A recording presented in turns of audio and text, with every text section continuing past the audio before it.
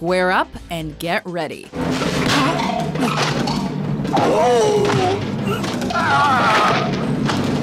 Welcome to WatchMojo.com, and today we're counting down our picks for the top 10 self-defense martial arts styles. For this list, we're ranking various schools of martial arts training and thought, specifically those where self-defense tactics are most promoted and utilized. If someone comes at you with a weapon, one of the best moves is the basic wrist throw. These guys are so perfect with their form. You notice that they barely use any of their own power. We're not necessarily targeting the best or most effective martial arts styles, but rather those that focus most on keeping the practitioner out of harm's way.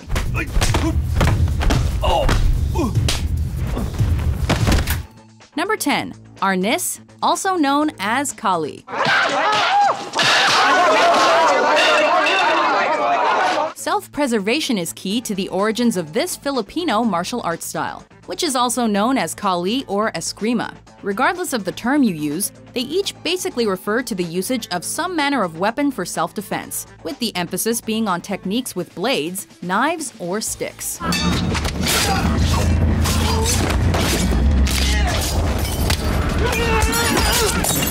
Kali also happens to be the national sport and self-defense discipline of the Philippines. The awareness that they've got to have to be able to expand their awareness into that millisecond of what they're actually doing and see, pick the angle, pick the timing, be able to defend and counter at the same time. As such, Arnis brings with it a rich heritage of self-preservation techniques, which also includes grappling, joint locks, and hand-to-hand combat, oftentimes with improvised weapons. Take the stick! No, take the stick! Don't take it! Don't take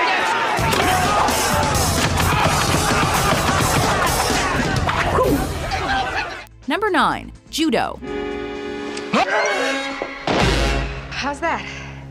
Fine, just fine. The term judo translates to gentle way in Japanese, and is a form of martial arts which emphasizes tosses and throws, and which are utilized in order to subdue or otherwise immobilize an opponent.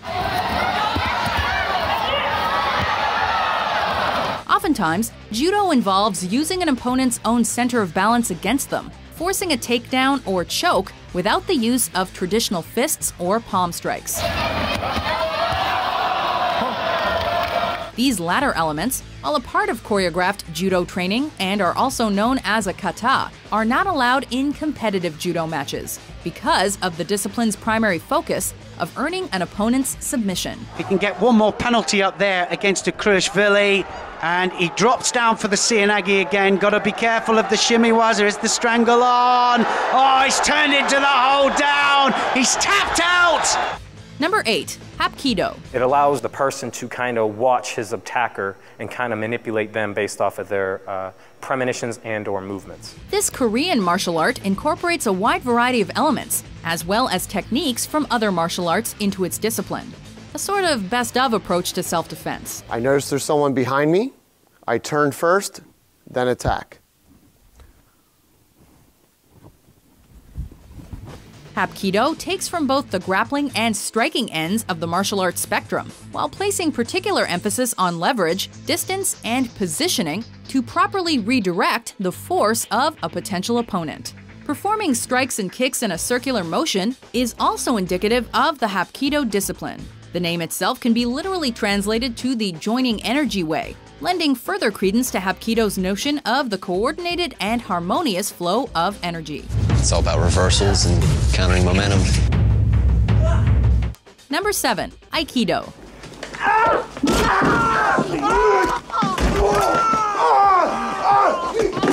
The next martial art on our list also deals with harmony and energy, although this Japanese discipline takes its notion of universal harmony even further by stressing the safety of both the defender and attacker whenever possible. Okay, I was able to block it and come with a Nikkyo and say to him, hey, my man, relax, calm down, okay? He felt a bit of pain here, and that was enough for me. I didn't even have to take him down all the way or anything. That was enough for him to say, all right, mate, all right, I'm good, I'm good, I'm good. The Aikido philosophy stresses the shifting of balance and using an opponent's momentum against them, before subduing attackers via a joint lock or throw. Famous practitioners of Aikido include action star Steven Seagal, who has utilized aspects of the discipline in many of his films. Although Seagal's methods tend to be fairly liberal with that whole well-being of your attacker idea. Come here.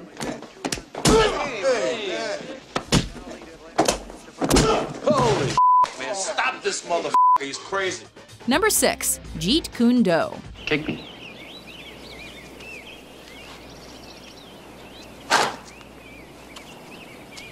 The origins of our next discipline stem from arguably the most famous martial artist of all time, the immortal Bruce Lee. My style? You can call it the art of fighting without fighting. Jeet Kune Do is based on Lee's philosophy of martial arts, or fighting without fighting, which was influenced by the Wing Chun idea of anticipating the attacks of and then attacking an opponent.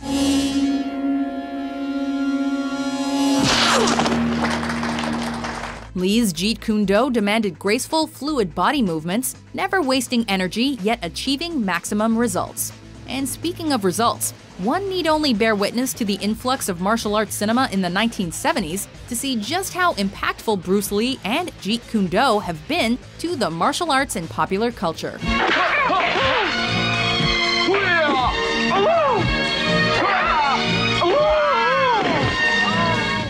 Number 5. Kyokushin. The karate craze that swept America in the 1980s, thanks to films like 1984's The Karate Kid, traces its martial arts roots back to this Japanese forebear, which was instituted in 1964 by Korean-Japanese master Matsutatsu Oyama. Kyokushin was the first full-contact discipline of karate, stressing hard work and dedication in an ever-growing search for self-improvement and enlightenment. So, that's what you call karate, eh? Indeed, the term Kyokushin itself can be translated as the ultimate truth, a notion that combines both physical fitness and mental acumen into one challenging but rewarding physical lifestyle.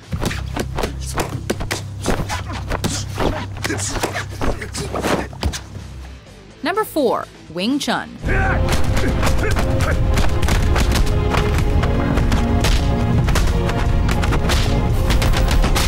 Distance be damned, for this next martial art is a self-defense technique which minimizes distance in favor of intimate close-quarters combat. There is no minimum distance, that even so close, if you have the right structure, you can receive force. Then you are really fighting close in. Wing Chun emphasizes a relaxed body structure, a reed in the wind, if you will, proper balance, and the elimination of wasted energy and tension. The discipline's origins date all the way back to the era of China's Qing dynasty and the southern Shaolin monastery. The fist has 2 sides. Watch. The palm has 3 sides.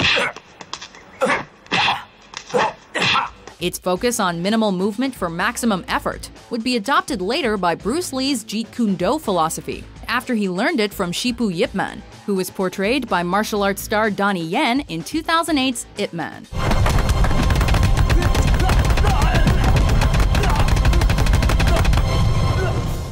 Number 3. Muay Thai.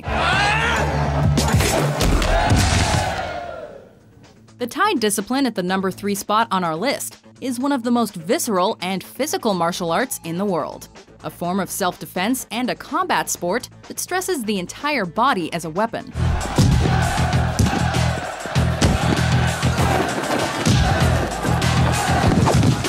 Muay Thai, also known as the art of 8 limbs, is notable for its intense training of the body's shins and forearms, which are designed to serve as armor protection against blows.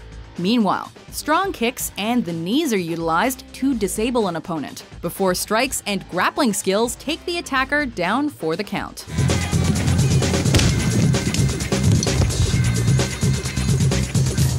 Number 2. Brazilian Jiu-Jitsu. I'm gonna lower myself a level, control his hips, not his high armpits, come down, connect, lift him up a little bit and fold him down. Size isn't everything when it comes to this next martial art, as this Brazilian offshoot of traditional Japanese judo seems to follow the old adage, the bigger they are, the harder they fall. Indeed, leverage and proper technique are key when utilizing Brazilian Jiu-Jitsu, with the ultimate goal of submission being linked primarily to grounded joint locks and chokeholds, designed to incapacitate an opponent.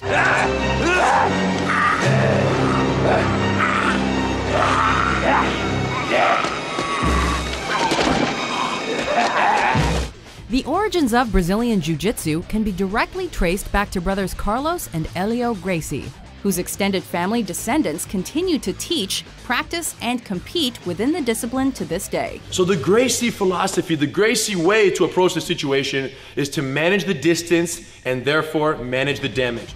Before we karate chop our way to the top pick, here are some honorable mentions.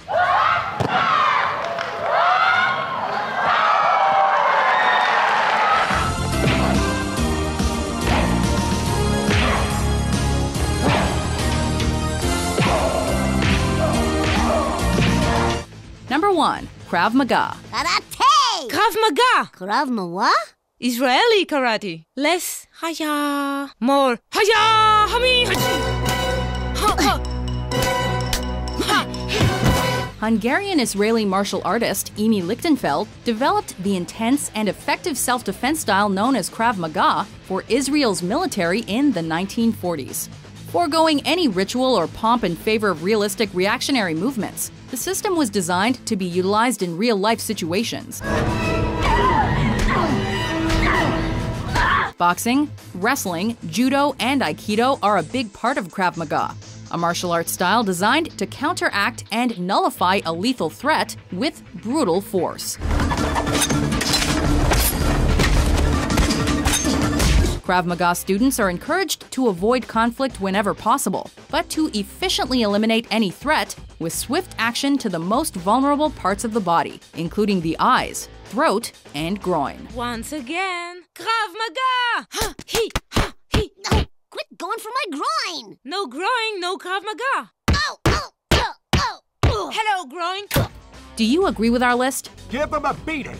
What are your favorite styles of martial arts? For more ass-kicking top 10s published every day, be sure to subscribe to WatchMojo.com.